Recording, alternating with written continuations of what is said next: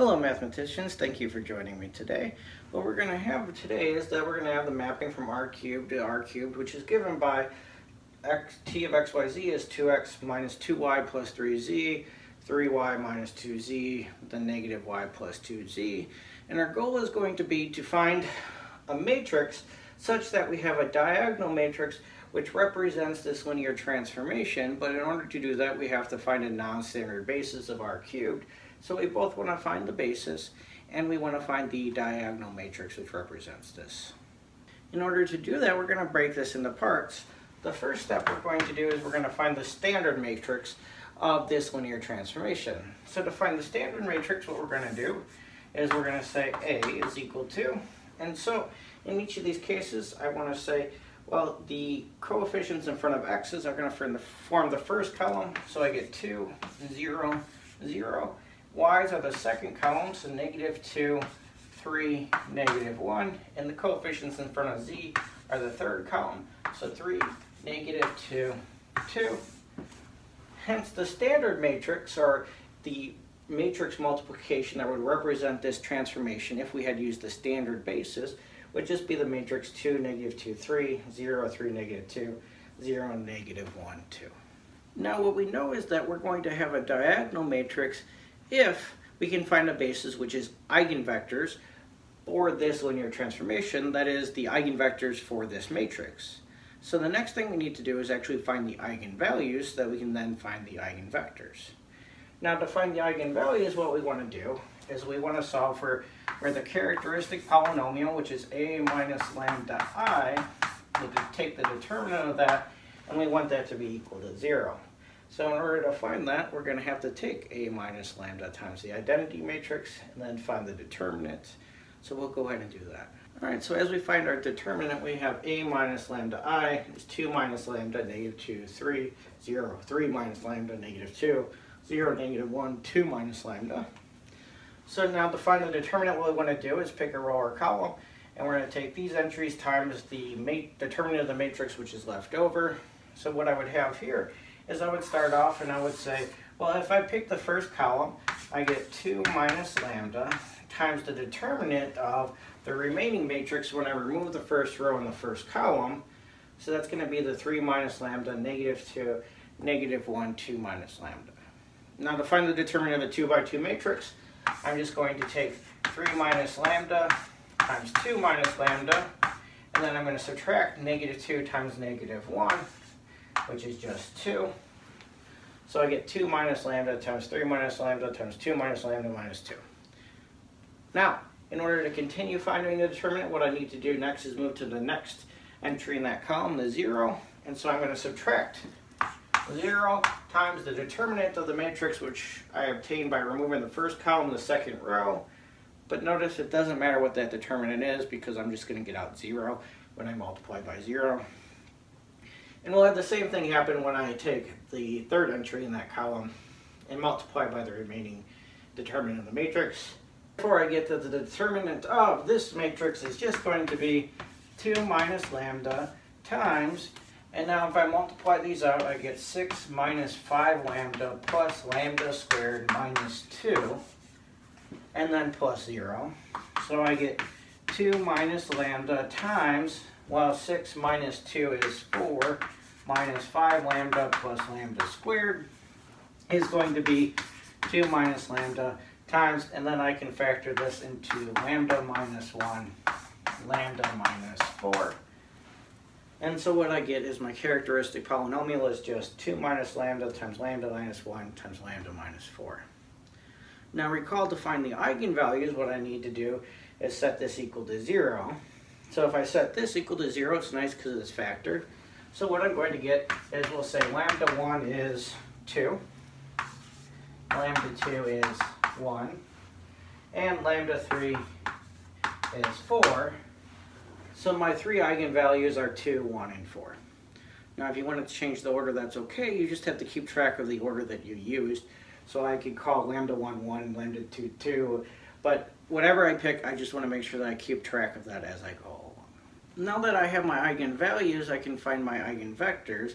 And in particular, what I'm going to do is find the eigenspace for each of the eigenvalues, which again is just the null space of A minus lambda I for the given eigenvalue lambda. So in this case I found A minus 2 times the identity matrix is, I'm just plugging in 2 for lambda, and I would get the matrix 0, negative 2, 3, 0, 1, negative 2, 0, negative 1, 0. So if I want to find the null space, I need to row reduce this, which I've done here. And so once I've row reduced this, I just want to say, okay, what are my free variables? And in this case, there's a leading one in the x2 column and the x3 column. So x1 is going to be my free variable. So the null space is going to be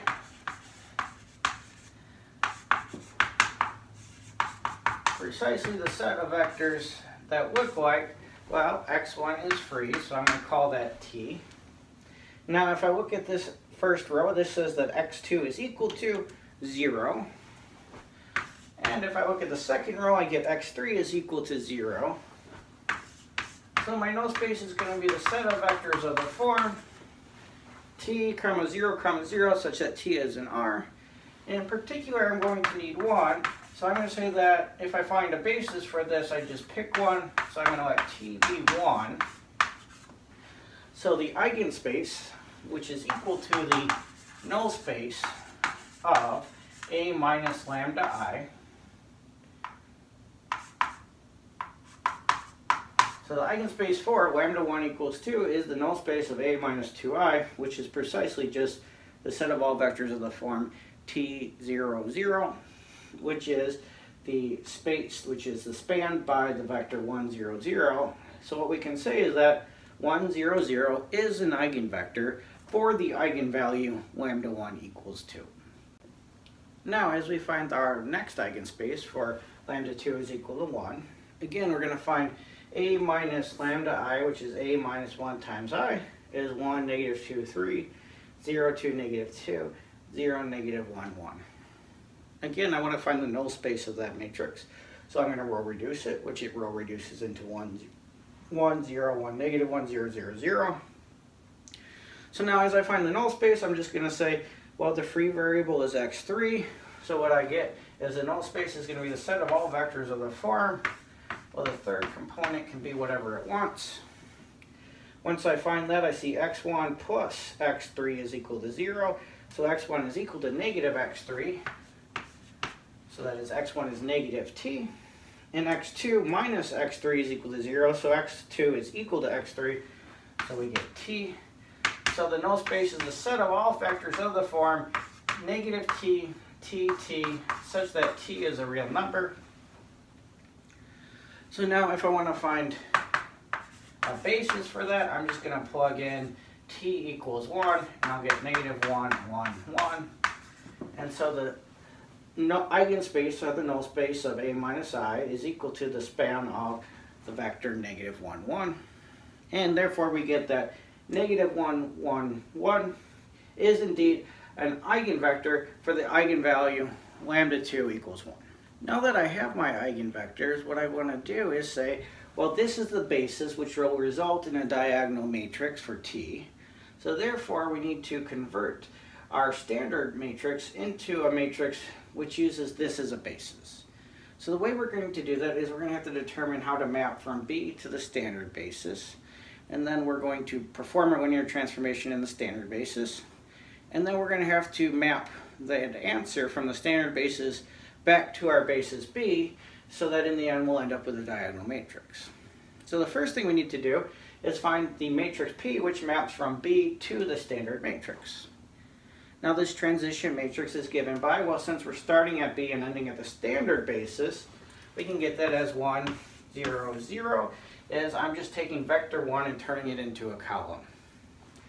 My vector 2 then becomes a column, negative 1, 1, 1. And my vector 3 becomes a column, so 7, negative 4, 2.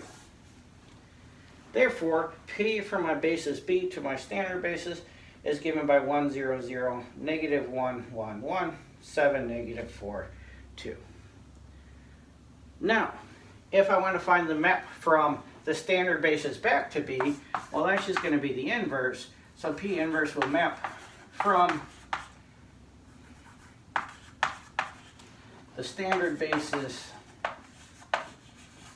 to B, And so what we can do is we can actually find the inverse of this matrix. And now I would suggest doing that with your calculators or some type of technology. Now what this means is that if we want to find the matrix that represents T with respect to some basis that's going to end up being diagonal, is we would say A with respect to the basis that we gave in terms of the eigenvectors is going to be P inverse AP, where we found P inverse. And here again, I found that was my calculator. I'm just writing that down. I'm going to multiply by the standard matrix, then I'm going to multiply by P. And so if I find the composition of these, I multiply them all together and I get the matrix 2, 0, 0, 0, 1, 0, 0, 0, 4. So now you should actually go through and multiply these to make sure you get this, but recall that the whole point was to find a diagonal matrix. And we know that this diagonal matrix is going to be of the form, well, it's diagonal, where the diagonals are the eigenvalues in the order that you chose the eigenvectors. Now, if I had written the eigenvectors in different order, I could have ended up with the eigenvalues at different places on here, so I could get a different diagonal matrix. And there's nothing wrong with that, but you want to make sure that the order that you pick you stick with, so that at the end, yes, I get my first eigenvalue was 2, my second was 1, and my third was 4. So I get the matrix 2, 0, 0, 0, 1, 0, 0, 0, 4. Thank you for watching. As always, I hope you learned something today, and I hope you enjoyed the process along the way. If you did, make sure to like the video and subscribe to the channel. It helps me to know which videos are helpful, and it helps other people to find these videos so that they can also get help. Thank you.